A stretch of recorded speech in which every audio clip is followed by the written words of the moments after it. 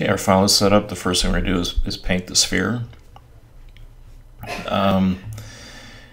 Let's go over to our layers palette first and make a new layer.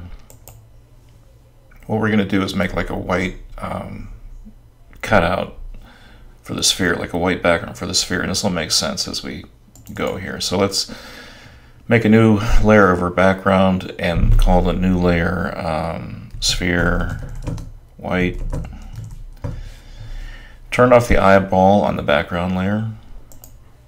So now we have a transparent canvas here. Go to the Marquee selection tool, hit the drop down menu and choose Elliptical Marquee tool. Come over your canvas, hold down the Shift key so we make a perfect circle. So holding down Shift, click, hold, and drag. Make a nice big circle with marching ants. And it doesn't necessarily have to be centered, but if you want to center it, you can always, or move it or resize it, you can always go to Select, Transform Selection, and the bounding box will come around the selection, and you can move it and you can resize it with the bounding box. If the bounding box is around the selection, Photoshop will not do anything until you hit the return key to accept the selection. So I'm going to hit return and the bounding box goes away.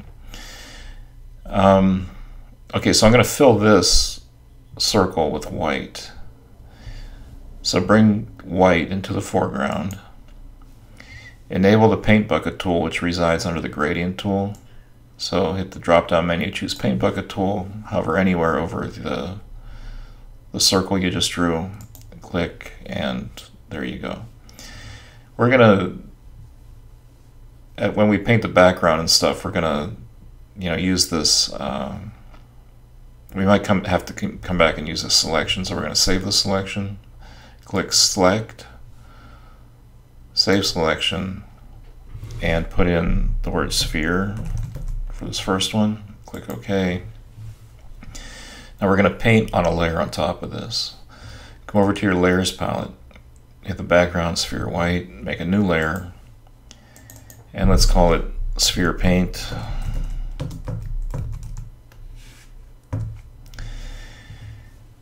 This process, we're only going to use black paint, and we're going to use a large brush with low flow and low opacity. So first things first, bring black into the foreground on your color picker.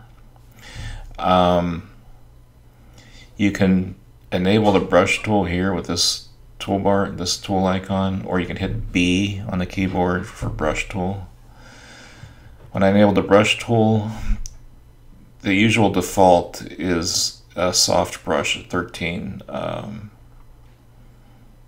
pixels in diameter. If this brush doesn't come up, you can hit the drop down menu. Yours will be set up differently than mine, but typically when you hit the drop down menu, you can find a soft round brush. The size, we're going to make it very large. Now I could hit the drop down menu here and I could adjust the size with this slider. A much easier way to adjust the brush size, I'll come back to the canvas here, is to use the bracket keys on the keyboard. The bracket key, the closed bracket key next to the /, if I tap that, the brush size gets bigger. If I, the bracket key next to the letter P makes the brush smaller. Again, for this, you're going to use a big honking brush that's almost a third of the size of the object you're going to be painting. So again, I got a 2000 by 2000 pixel image here at 240 dpi. I got the brush set at 600.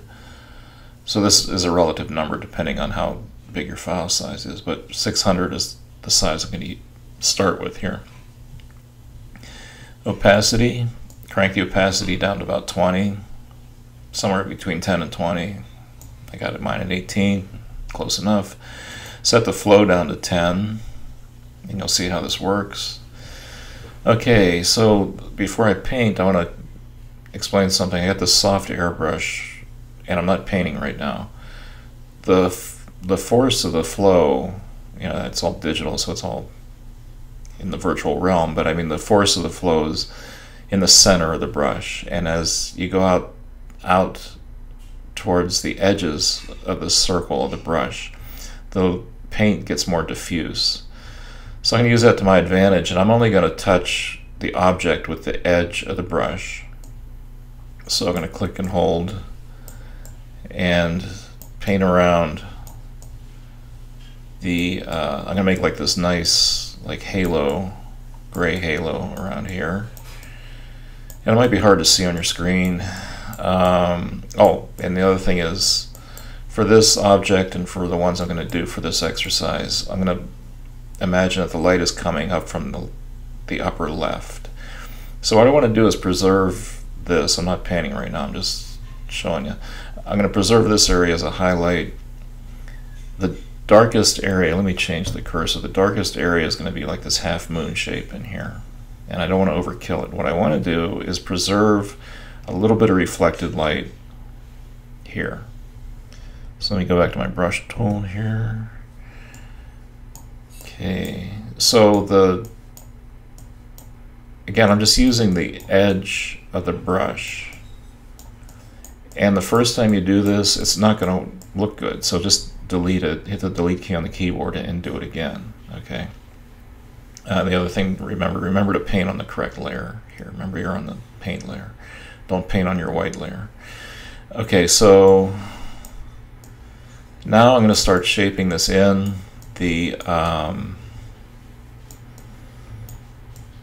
It's hard to talk and do this at the same time. So the lower right of my sphere is going to be darker, okay? There's going to be like a nice little highlight on the upper right here. I'm not going to mess with this. I'm going to leave that alone. So that's looking pretty good already. I hope you can see that on the screen. Okay, so I get to this point here. This is where it gets tricky. Now I got to reduce the size of my brush a little bit. And I'm going to try to get this darkest dark is right in this region here.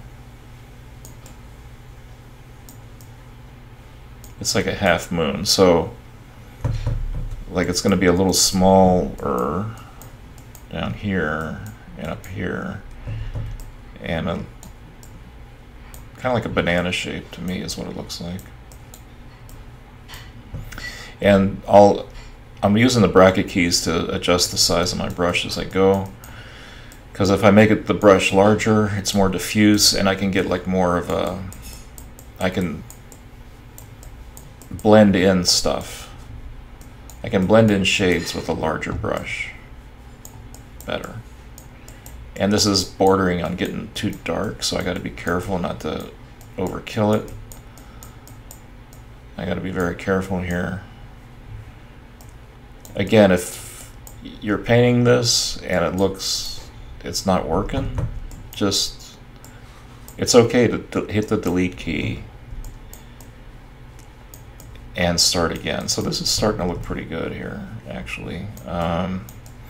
Again, large brush to like blend in the tones. Small brush to put in that darkest dark. And this looks a little bit too light here. And you can fiddle with this forever and ever. For this exercise, what I'm evaluating, what I want you to learn is just how do you control lights and darks to create form. Okay, so that means, can you make gradual shadows, and do they make sense? You know, does the placement of shadows and reflected light make sense? So I know, like on the screen that you're looking at right now, this all degrades, and you're not going to be able to see everything that I can see here, but that looks pretty good. That's pretty successful. Save your file, Command S or Control S on the keyboard. One last thing we want to do, come over to the Layers palette. We're going to group these guys together, these two layers. Hold down the Shift key, and Sphere Paint and Sphere White are selected. Come to the bottom, down here, the bottom of the Layers palette. If you hover over this little thing, it looks like a folder that says Create New Group. Click that, and this is put into a group. Name that group sphere. And just so you're cognizant of what's going on, if the drop-down menu, we can come back as we work on this little exercise, and we can come back here and we can edit the paint job. And that's pretty much all you have to know about that for right now. So that's your sphere. Very good. We'll go on to the cylinder in the next video.